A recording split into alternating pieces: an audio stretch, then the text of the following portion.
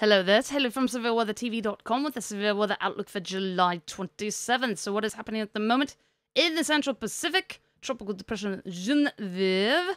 In the Eastern Pacific, we now have Hurricane Hernan, or Hernan, don't know about that.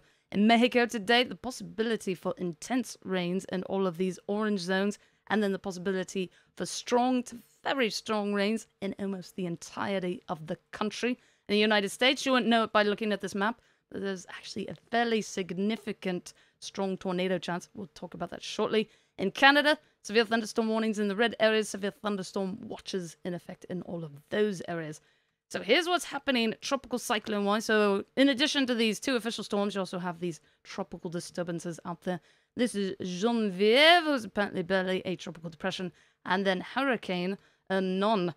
Hurricane Hernan, very good. Hurricane Hernan passing by Socorro Island at the moment. And according to the NHC, no land hazards associated with this storm, so that's at least good. And then wrong window. So then we also have these areas over here per the JTWC, low chance of tropical cyclone formation on that one, and medium on this area back here. Now back to that window. In the United States, here's an overview of the severe thunderstorm threat for the next few days. And here's what's happening at this very moment.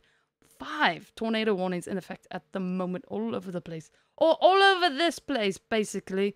And then we have 16 severe thunderstorm warnings in a lot of areas. And 4 special marine warnings in effect as of the moment. So here's an overview of all that stuff. Now let's look at the outlook in general. So this is the somewhat scary map.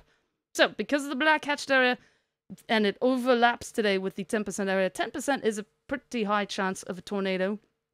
And to give it some context, tornado outbreak type days, which are pretty rare, you'll see percentages like 45. 10, so 10% not exactly tornado outbreak material, but still very something to be taken to respect. Respect that number.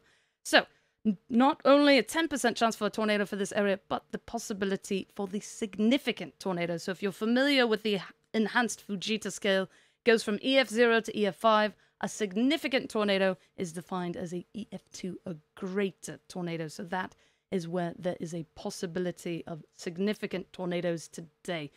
Wind chance, this would be the probability for 58 mile per hour and greater winds, so 30% chance for this large region, 5% for a huge area of the country and back there as well.